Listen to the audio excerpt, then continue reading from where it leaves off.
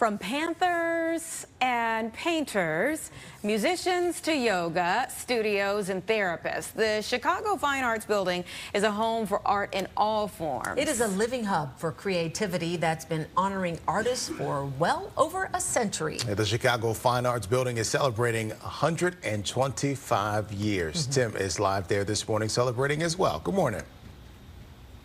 Can you believe it? 125th anniversary. This place, 10 floors full of history. As soon as you walk in the building, you encounter the history in this place. We're going to tell you how they're celebrating it here in a second. First, I want to introduce to you Jacob Harvey, who's the managing artistic director here. Thanks for joining us this morning. I appreciate it.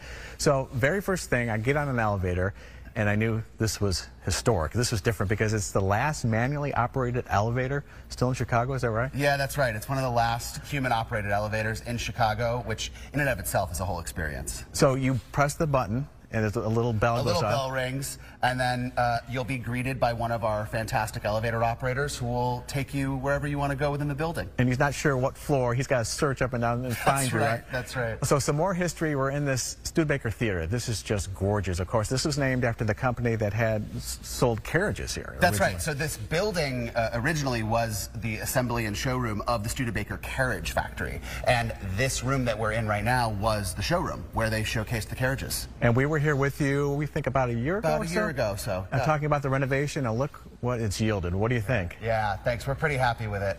And it's great timing, too, considering it's the 125th anniversary of the Studebaker. And a beautiful new curtain that I had trouble getting underneath here.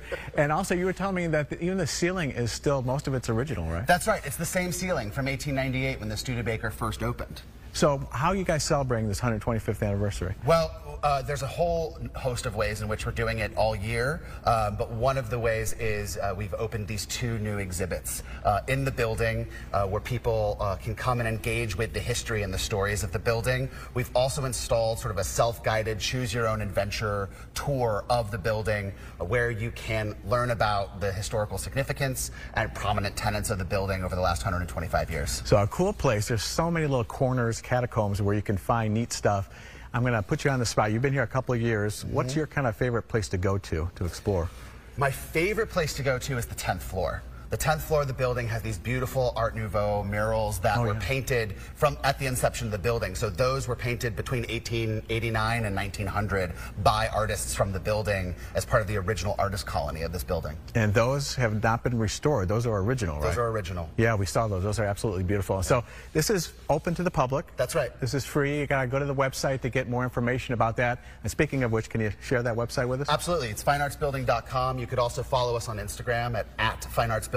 Okay, and Jacob mentioned the two new exhibits. We're going to explore those a little bit later around 9:30, guys. This place is just so chock full of history. It's really fascinating. Back to you.